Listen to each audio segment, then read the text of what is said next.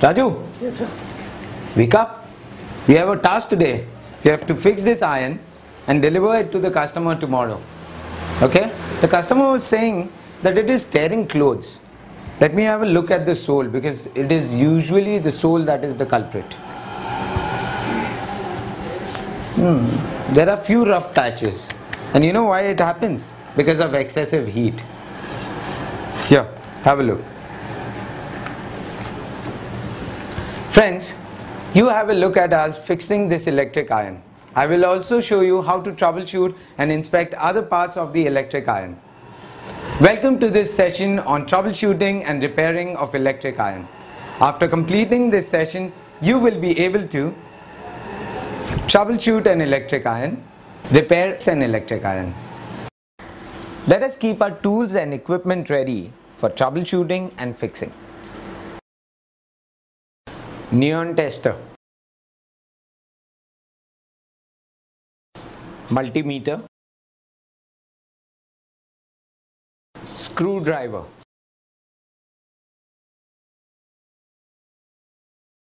some wiring cables, wire stripper,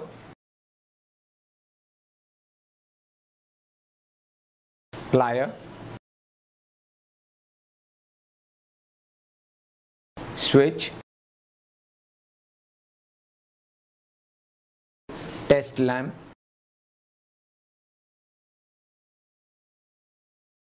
friends, never forget your personal protective equipments like your, what are these? Gloves and your rubber shoes, even while troubleshooting and repairing of equipments.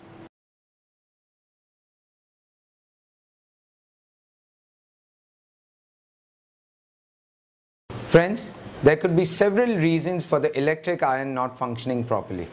Let us first have a look at the circuit diagram and understand how an electric iron works. The supply from the switch passes to the heating coil through the thermostat. The neutral wire connection completes the circuit when the switch is on. The parts that can possibly go wrong in an electric iron will be the supply points, the outlet power socket and the plug and the cord on the iron. Then the thermostat, which consists of the thermostat unit and the control knob for the thermostat settings. And next, there is the heating element, and finally the sole plate of the iron.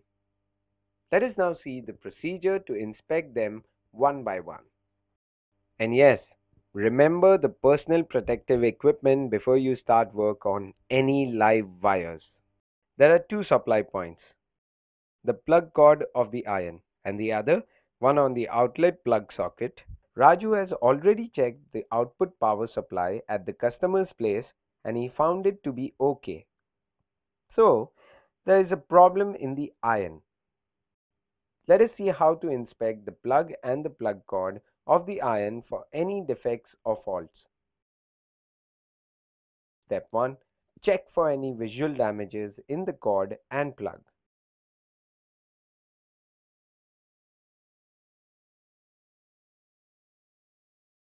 In this case, you can see the cord is broken and has open insulations, so we need to replace the cord. Step 2. Replace the plug cord. Locate the screw fastening the cord unit of the iron. Using a screwdriver, open the cord unit of the iron. Remove the cord unit cover. Can you see these terminals? They are supply points on the cord terminals. The red is the phase terminal. The green is for earthing and the black for neutral. Using a screwdriver, disconnect the cord terminals of the cord from the iron unit.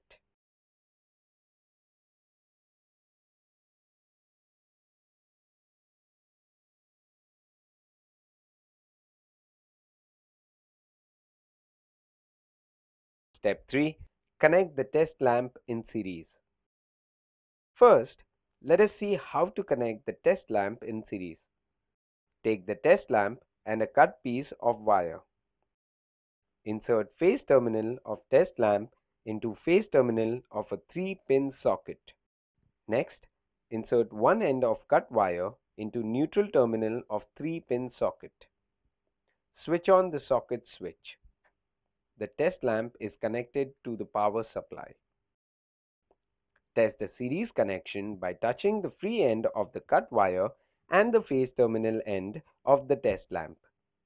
The test lamp glows, so the series connection is OK. Step 4. Check the plug cord using the test lamp connected in series. Check the cord.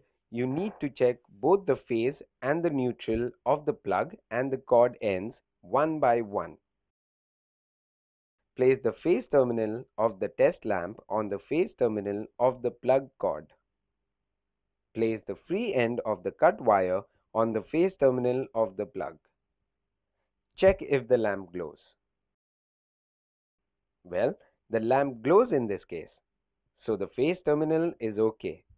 But we need to check the neutral also. Place the neutral terminal of the test lamp on the neutral terminal of the plug cord. Place the free end of the cut wire on the neutral terminal of the plug. Did you notice the lamp does not glow in this case? So the plug cord is faulty and we need to replace the cord. If the test lamp glows for both checks, the phase and the neutral, then the plug cord is OK. If the test lamp does not glow for either of the checks, the phase or the neutral, then the plug cord is faulty. Replace the plug cord of the iron. Step 5. Replace the plug cord of the iron. Take the new plug cord. Connect the phase terminal of the cord to the phase terminal of the iron.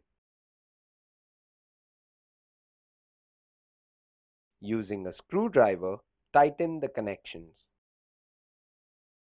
Next, connect the earthing terminal of the cord to the earthing terminal of the iron.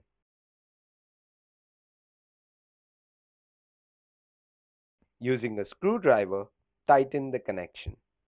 Finally, connect the neutral terminal of the cord to the neutral terminal of the iron.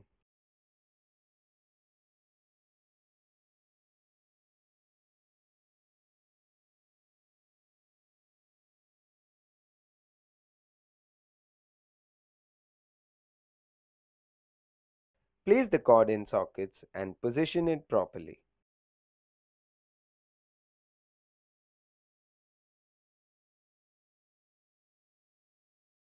Close the plug cord unit of the iron. Using a screwdriver, fasten the cover with the screw. The plug cord is replaced. Let us see the procedure to inspect the thermostat of the iron. The thermostat checking includes the thermostat knob and the thermostat unit itself. First, let us check the thermostat knob. For this, we need to open the iron box. So let us see the procedure to open the iron box. Step 1. Remove the plug cord out. Open the plug cord unit. Carefully remove the plug cord wire connections.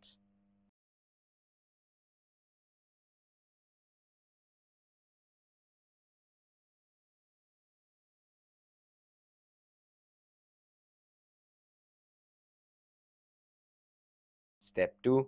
Using the screwdriver, gently push the handle notch and remove the handle.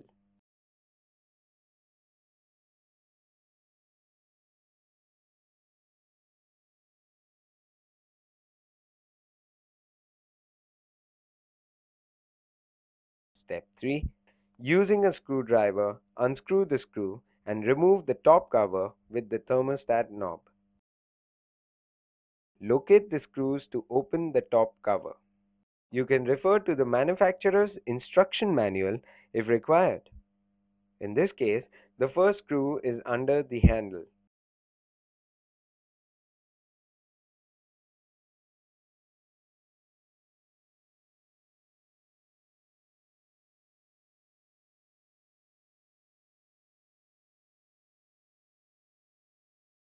Step 4. Locate the screws fastening the base with the top cover of the iron box.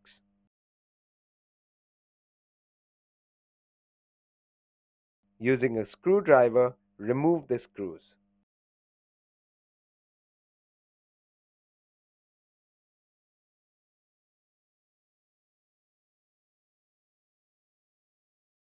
Step 5. Lift the top cover of the iron box.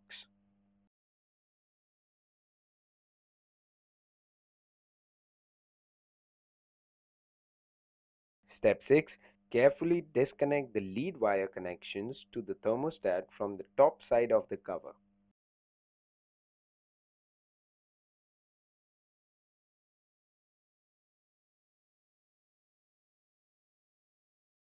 Remove the lead wire connection and keep it aside carefully.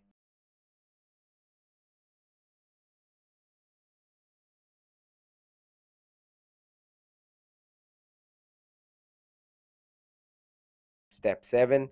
Remove the base cover and keep it aside.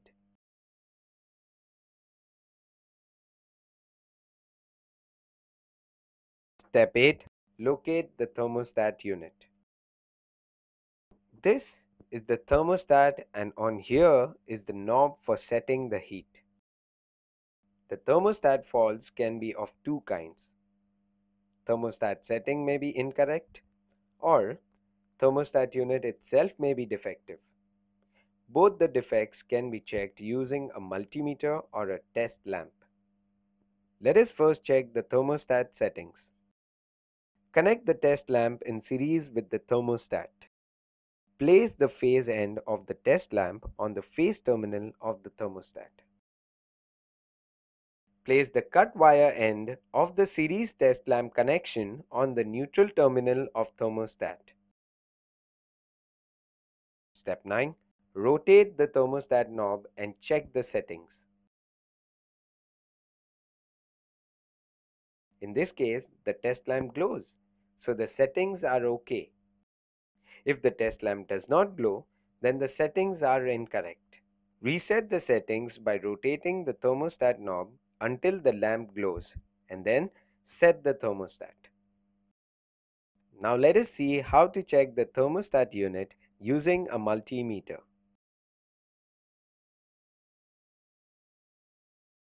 Step 10.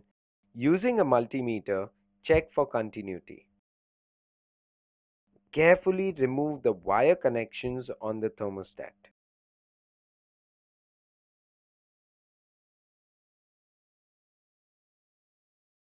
Set the multimeter dial to resistance. Place the red positive probe of the multimeter on the phase terminal of thermostat.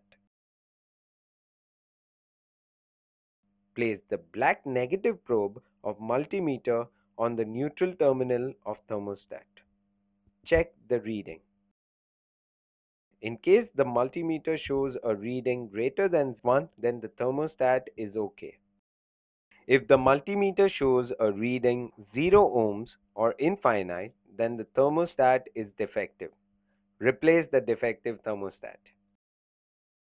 You can also check the thermostat using a test lamp. Connect the test lamp in series with the thermostat. Place the phase end of the test lamp on the phase terminal of the thermostat.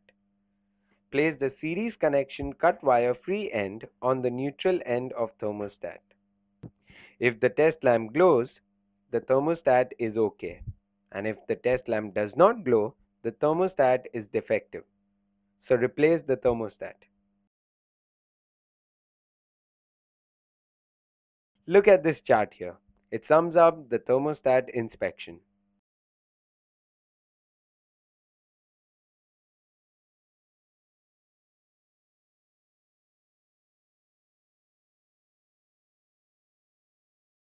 Friends, let us see the procedure to inspect the heating element of the iron. We already have the open iron box unit here. So let us locate the heating element and start our check. There can be mainly two faults in the heating element. Heating element is defective, broken lead in the iron. Step 1. Locate the heating element in the iron unit.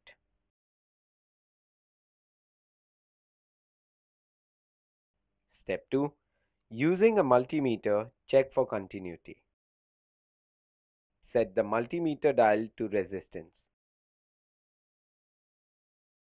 Place the red positive probe of the multimeter on the phase terminal of heating element. Place the black negative probe of multimeter on the negative terminal of heating element. Check the reading on the multimeter. In this case, the multimeter shows a reading, so the heating element is okay. If the reading is 0 ohms or infinite, the heating element is defective. Replace the defective heating element. Step 3. Check the heating element using a test lamp connected in series. Connect the test lamp in series with the heating element. Place the phase end of the test lamp on the phase terminal of the heating element. Place the series connection cut wire free end on the neutral end of the heating element.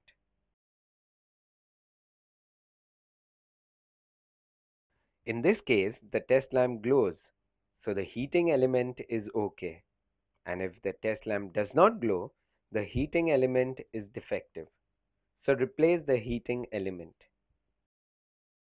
There could be broken lead in the iron, and the supply does not reach the heating element. Let us see how to inspect this. Step 4. Check the lead connections visually. If lead connections of heating element is broken, or if the terminal welding is broken, in that case, replace the defective lead in the iron. So friends, that was all about checking and testing the heating element of an iron. Here is a quick recap of heating element inspection.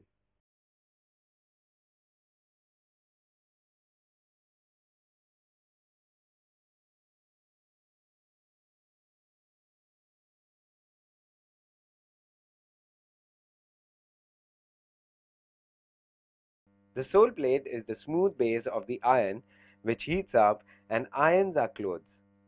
Let us see some common complaints about a faulty iron that are related to a sole plate. Two main problems related to faulty sole plate are iron tearing clothes or iron is giving electric shock. The iron can tear clothes due to rough spots or blisters on the sole plate. The electric shocks are due to circuit breakdown inside the iron, and because of that the current leaks to the outer body of the iron. This is due to earthing wire fault. Let us see how to test and rectify each.